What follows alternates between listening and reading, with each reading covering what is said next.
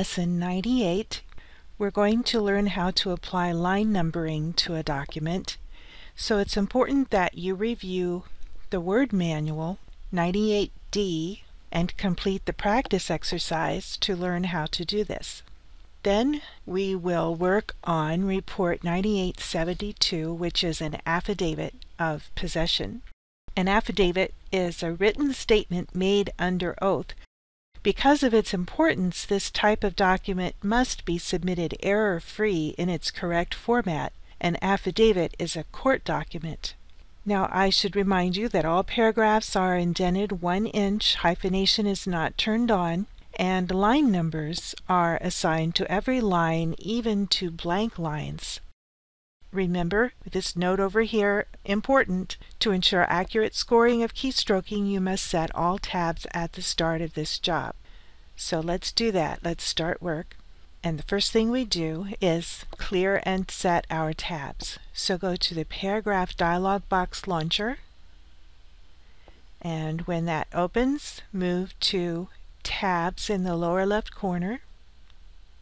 Click Clear All, and you will see tab stops to be cleared is all. Then where you see the insertion point blinking, we're going to type 1. Be sure that it is left tab, click Set.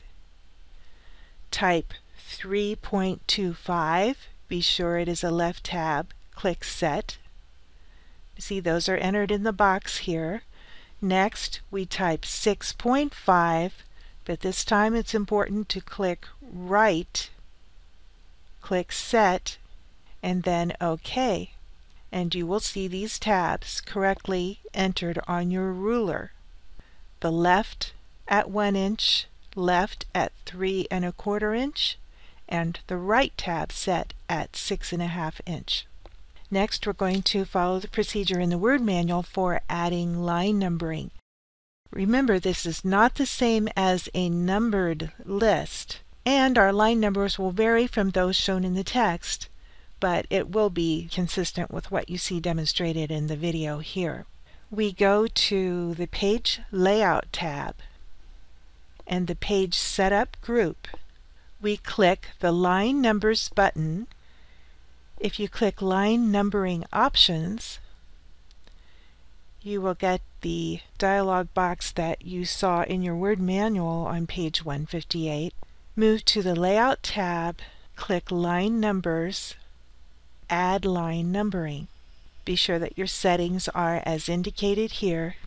Click OK and OK.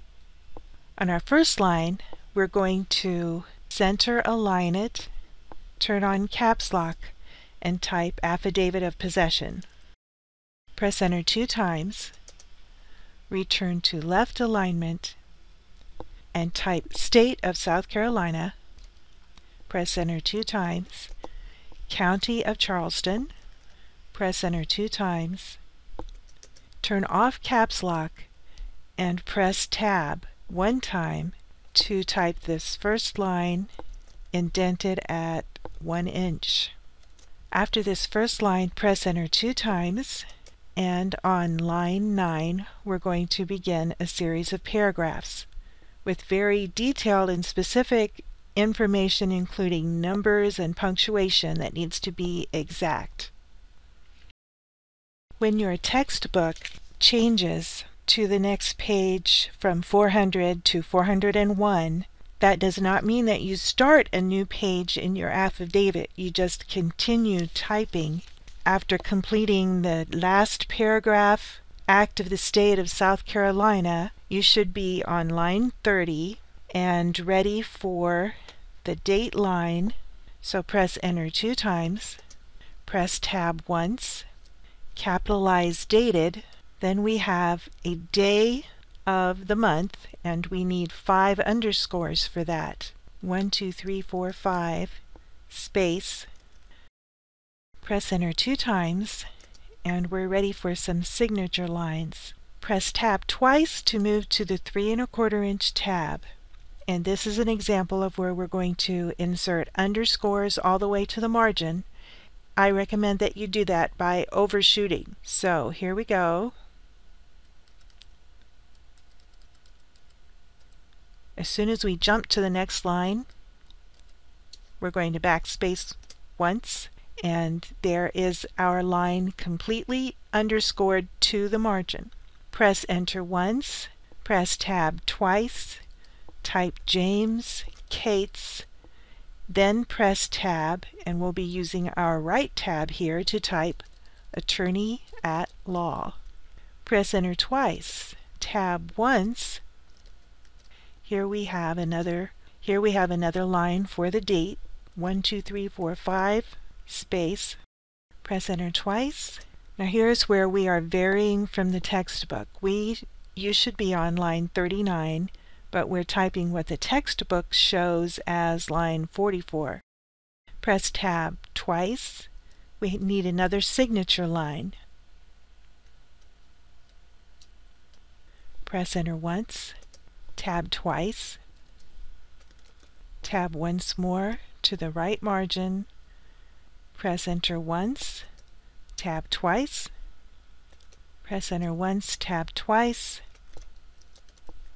and when you finish typing that date, 2015, do not enter any more keystrokes. We don't want any blank numbered lines at the end of the document. Okay, give it a look over. Having set the tabs at the beginning, it is very easy to follow the procedures and type the affidavit in the correct format. When I pasted in the paragraphs in this document, I did not notice that on line 9 I did not have the first tab. So in the previous section of the video, it should have looked like this in line 9. Otherwise, the document is correct as demonstrated. So you should save it, submit it to GDP for scoring, and you'll be ready to move on to the next assignment.